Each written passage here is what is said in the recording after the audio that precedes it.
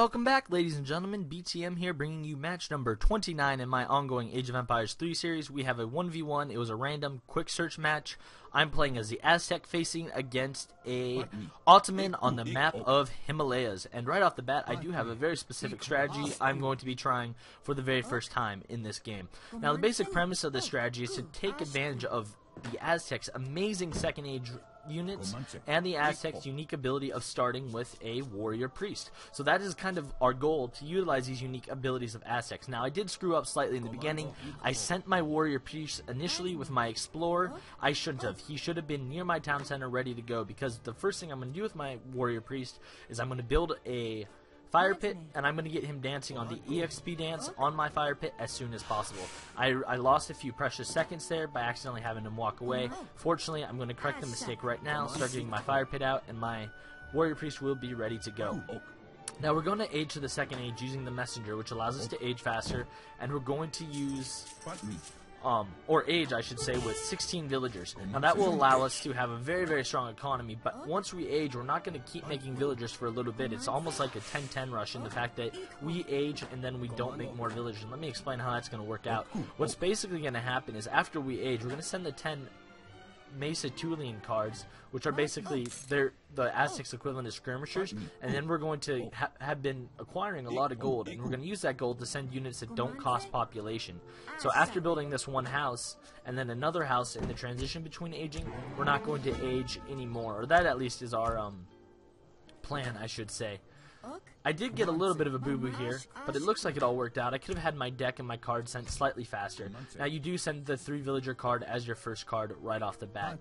So what's basically going to happen is we are going to get the 16 villagers, and when we age, we are going to split our villagers to 5 villagers on food or so, and then the rest on gold, because the 3 cards that we're really looking at sending in the second age are going to be the 11 Roladorios for 500 gold, the 9 Mayan Pikemen for 500 gold, and I believe the 9 Zapotok Lightning Warriors for 500 golds.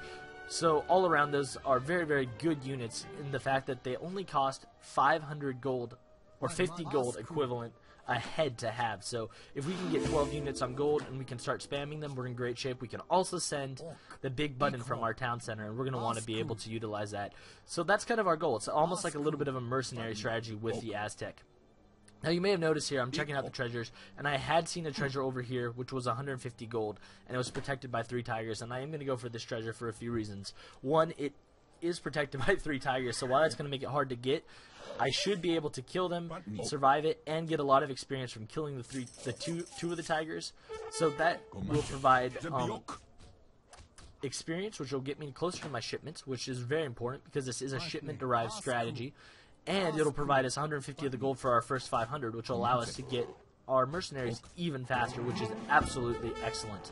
And that's exactly what's going to happen. We're going to manage to kill both of those tigers. We're going to get a shipment available, but we're not going to send our second shipment until we get to the second age. And that, of course, as I previously mentioned, will be the 10 Macedonians.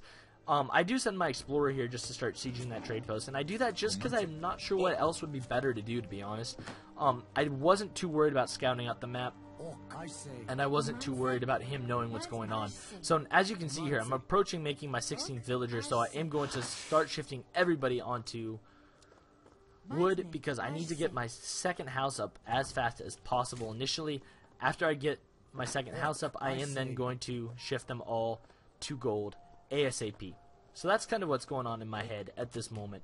It's a really cool strategy. I really love the Aztecs. I was actually surprised when I was told that I hadn't had any Aztec material up on this channel, because Aztecs were actually the first civilization I had ever started playing on in Rush. You may have also noticed that we did save our 1 gold crate we started with for the end of the game. We're going to gather it now. It's going to be very helpful. Now, unfortunately, we did make a little bit of a boo-boo. I was just a few seconds off in terms of how fast I had that house up. I could have sent my 10 Macedonians slightly faster, but it's not the end of the world. Now, it is going to be interesting here, though, because he is playing Ottoman, so he is going to rush, undoubtedly. And I'm not too worried about that, because I know that Macedonians can easily outnumber and overpower the expensive units he's going to attack me with, I should say. Now, you may notice I am making villagers after I said I wasn't.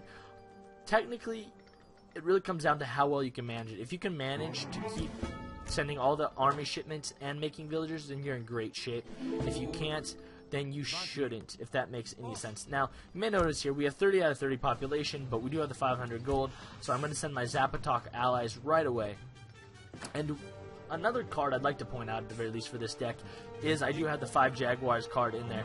Again, the whole premise is free units that don't take up population, or units that don't take up population even if they aren't free. We did get our first set of costly units, and now we're going to go to get our second with the gold. We're also not going to make another villager.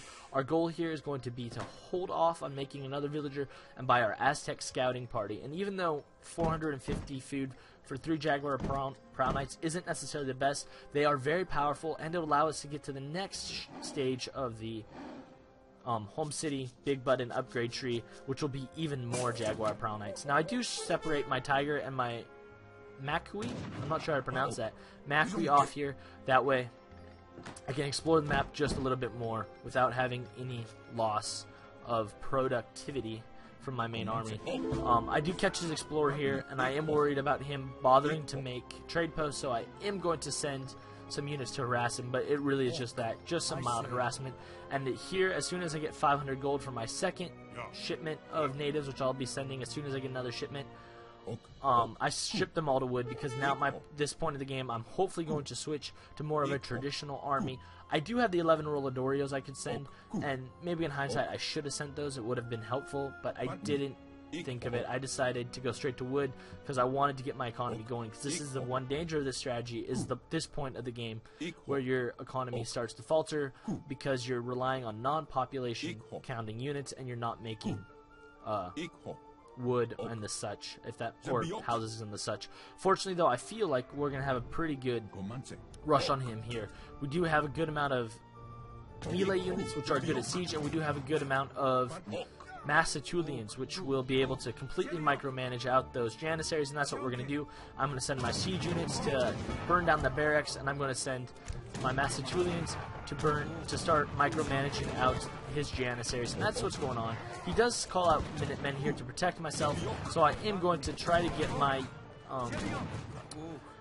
heavy infantry out of the way so they don't die, but then I end up just running them back in to melee him and kill him, because I feel as if it's not the end of the world to do that at this point. They're close enough to where I can melee them all, and I have more units coming. Maybe not the best decision, but it was a decision I chose to make. I do have 9 Mayan Spearmen coming, and here at this point I am going to start making more houses, because I do need to pick up my economy. I did feel, though, pretty in the driver's seat at this point. I mean, 7 minutes, 45 seconds into the game, and we're going to take down his town center, and we've killed all his initial Janissaries. I'm wondering at this point, though, if he's going for some kind of fast fortress or some kind of weird strategy, because it seems highly unusual that he isn't doing... He doesn't have more Janissaries. He hasn't rushed me. So I assumed at this point that he was going for a fast fortress. However, it's no matter. I'm going to start putting some pressure on him, because if he is going for a fast fortress, I simply just can't allow him to walk straight to the Third Age unhindered. Now, I did, at the very least, though, did cause some pressure for him, because I destroyed his barracks and I forced him to get Minutemen, so that's a very, very good plus for us. Now, at this point, because we have more houses, we're going to start buying normal units, or sending normal units, aka more Massachusetts, and we're going to play this game from here on out a little bit more normally, I guess. He actually has a score advantage, ironically, at this point, but I feel like we're definitely in the driver's seat in terms of momentum. I am going to start building a forward war hut, and I do have more houses, and I believe I'm going to build a market here soon. I am going to build a market here soon. So that's what's going on. Now, the key to this strategy, I guess, the biggest key to this strategy, really, is kind of getting them off balance, and I feel like we did a very good job with that here. He didn't rush me. He had to have been going for a fast fortress, but we were able to, thankfully, get him off his feet, and now it's really up to us just to kind of finish it. His score's plummeted, basically, what's going on, but I don't have enough military strength to take down his town center without his villagers garrisoned in his town center, killing all of my own units, unfortunately. So that's why I pulled back a little bit. I didn't want to senselessly use those units. I knew that I could get some very, very big and fast shipments coming, so I decided to wait, amass my units from a shipment or two, maybe take out the trade posts, and then go in for the killing blow, and that's what I'm going to do here.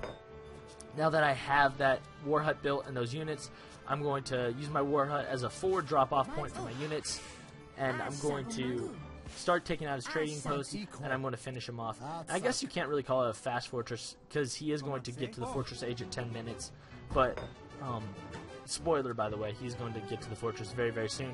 I'm just going to start making Macedonians from my forward war hut now. I do start putting villagers back onto coin because my goal is at this point to get more mercenaries. I want to send the Roladorio card. Technically, I should have left my villagers on coin to begin with, and then send that Roladorio card at a earlier point in the game, but I didn't. I'm kind of making up the strategy as I go along, adapting it. I did get the strategy from online, but I have adapted it for my own purposes. Now, at this point, I do run in and save my Explorer. That was actually what this was all about with those Macedonian. I did send them in there solely for the purpose of saving him. I see him get to the Fortress Age, though, and I realize, and I look at his deck, I assume he's got Spy coming. Either way, a lot of Cavalry and Cannon coming, so I decided not to go for the Coyote Runners. I decided to send Puma Spearmen, because I assume that he's going to send out... the Cavalry first, considering that I do have a lot of Macedonians, and he might be expecting me to do that, so hopefully I can... get him off balance by sending out Puma Spearmen and hopefully kill his cavalry. If he does end up amassing cannon, it's not a problem because I should have enough units to take them out without any major problems. Because if you look at my second army, it's quite large. 30 Macedonian, a good amount of mercenaries and siege units. He's definitely in trouble. This town center will definitely fall down without much problem. Not to mention I have enough economic support. I can now just pretty much pump out units as will from my forward war hut and send shipments there. So the game is fairly in my hand. He was a little bit lower ranked this game than I probably would have liked to have played. Unfortunately, it was, like I said, a quick search game, and you take what you can get with that. Sometimes it can be hard to get a game, and I just did quick search, so that's why this game came up. But all around, it's a very good strategy. So I'll definitely bring some more videos with it. And I do end up here killing off the town center. I end up pulling back my army. Instead of running forward to attack the Janissaries, I do a little bit of a tactical thing here. And I decide I'm going to run away from him. That way he has to come up to my main army and attack me. And I definitely think that was a smarter decision. I have a humongous advantage overall in total number of units and only have more units coming. So at this point in the game, it's pretty much over. I don't think there's really anything more he can do about it. We're just going to have to clean up a little bit and finish him off. And he chooses, of course, at this point to resign. It is GG, of course. So that's this Aztec strategy, guys. It's a little bit different than your standard build 2 war huts and crank out Macedonians. It's very nice because most people don't expect you to have so many siege units early in the game. They expect you to have light skirmishers. So going with the strategy is definitely a good choice. And I guess in hindsight, looking at the post-game, I was very, very happy with it because if you look at it again, I was actually less than him in resources, and I lost more units than him, and he killed more. So I was kind of happy to win. It's always good to win when you do more with less, I guess. So it was a very, very good game. We'll definitely be trying this strategy against some higher competition and seeing how it works out. And I'll definitely be doing a Aztec deck strategy coming very soon. So thank you guys so much for watching. I'd like to let you know I am now on Twitter. My Twitter handle is Big Thunder Man, just the way my YouTube channel is. So please come by, subscribe to me. I don't know what my first tweet will be, so if you have an idea for that, leave it in the comments. As always, leave a like, leave a comment, subscribe. We're getting to your requests, guys. It's a lot of fun. Thank you guys so much for watching. And until I see all of you lovely, lovely people next time, good luck and happy hunting.